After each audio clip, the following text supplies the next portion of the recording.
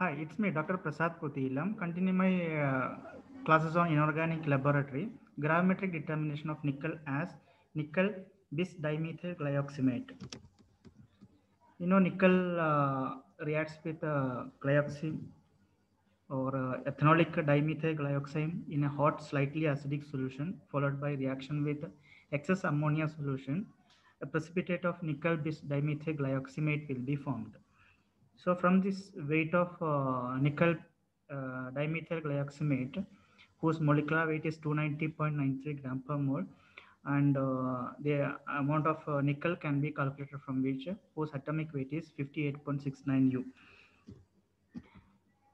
The sample solution preparation, the sample we only have to prepare, we only can prepare in our lab for this estimation purpose. Approximately 0.39 gram of nickel ammonium sulfate. It is weighed and transferred 100 ml standard flask and dissolved with dilute sulfuric acid made up to the mark with water, distilled water, and shaken well for uniform concentration.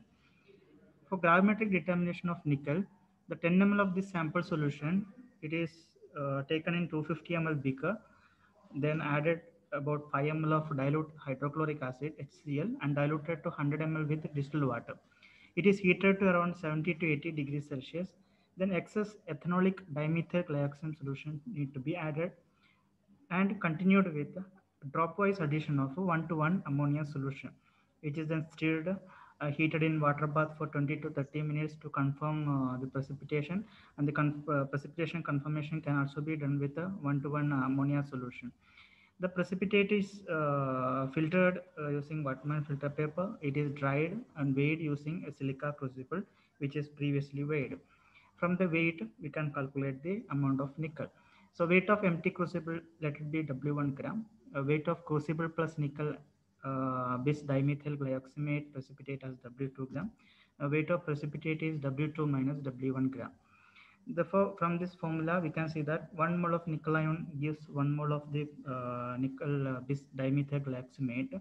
Therefore, we can connect the atomic mass of nickel with that of molecular mass of nickel bis dimethyl glyoximate. Or we can say 58.69 gram of atomic mass of nickel, that is 58.69 U. It present in 290.93 gram of nickel bis dimethyl glyoximate. Here 290.93, that is the molecular mass of nickel.